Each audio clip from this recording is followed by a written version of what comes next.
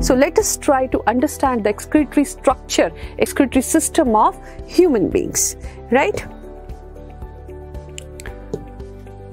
Now for that, I'll draw the structure first and then I will explain each part.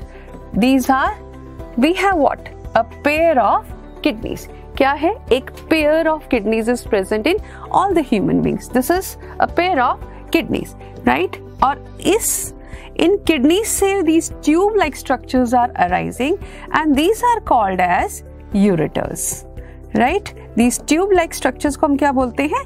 Ureters. Ureters किस में lead कर रहे हैं? किस में enter कर रहे हैं? Ureters are further opening into a pear-shaped sac. This is what? Pear-shaped sac. This structure is called urinary bladder. This structure is called urinary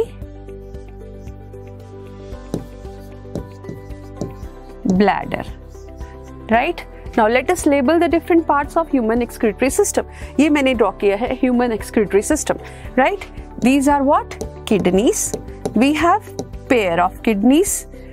इनसे जो tubes arise हुई हैं, these are called ureters. Ureters कितनी? These are tubes which are about 30 centimeters in length, right?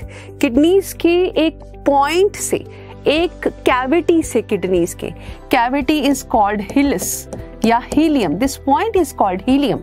I would say ये जो ureters हैं, जो tubes हैं, kidneys की cavity जिसको हम helium कहते हैं, उससे arise होती हैं and they enter into this sac-like structure which is called as urinary bladder.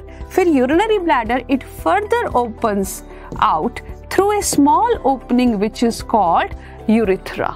Through a small opening which is called as urethra.